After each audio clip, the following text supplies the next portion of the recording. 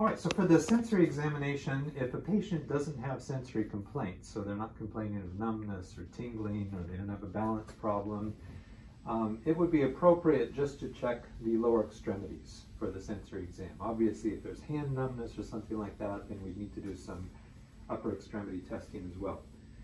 And so, two sensory tests that assess the large myelinated fibers are vibration and proprioception.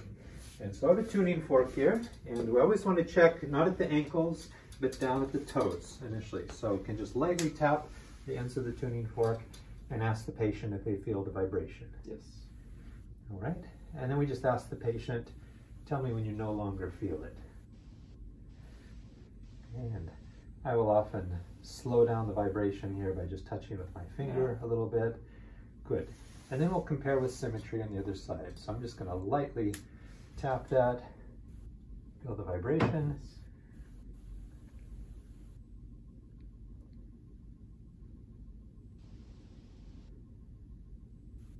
No. Okay, good. Now if a patient doesn't feel it down at the big toe, then you would move up to the ankle. If they don't feel it at the ankle, then you would move up to the knee. Okay, and you always want to check from side to side.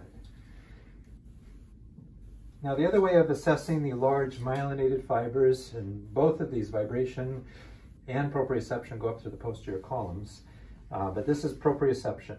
And so here it's important, we just want to isolate the movement of the big toe.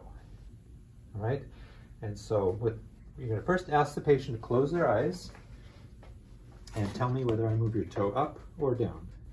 Up, down, down. Good.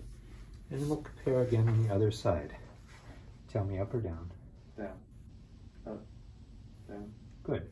Now notice, if I don't hold his foot with my other hand, and I'm checking proprioception with one hand, then when I do that, you're actually going to move the ankle a little bit up and down. So that's going to make your test much less sensitive. So we want to isolate the big toe movement by stabilizing the distal foot with the other hand. Now, if the patient can't feel proprioception at the big toe, then we move up and we check ankle proprioception. And again, with the eyes closed, we ask the patient if we're moving your foot up or down. Up, down, down. Good. And if the patient doesn't have proprioception at the ankle, then we would move up to the knee and ask the patient whether you are straightening or flexing at the knee. Now, in terms of the small unmyelinated fibers that convey pain, this can be assessed through pain and temperature. And so the tuning fork is cold, and so we can put this on the patient's foot and ask, does that feel warm or cold? Cold. Compare with the other side. Cold. And then I'll ask the patient, does this feel about the same on both sides? And again, if it doesn't, then we would do more detailed testing. If a patient can't feel it down here at the foot, then we'll move up to the ankle, and we'll keep moving up until finally the patient is able to sense that it's cold.